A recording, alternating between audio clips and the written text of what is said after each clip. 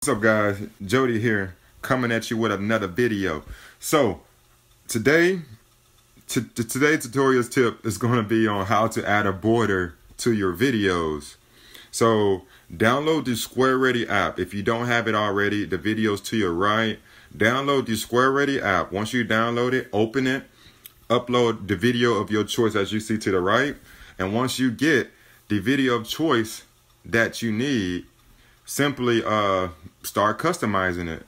You can add a different color border, or you can add you can also add a border for the video itself.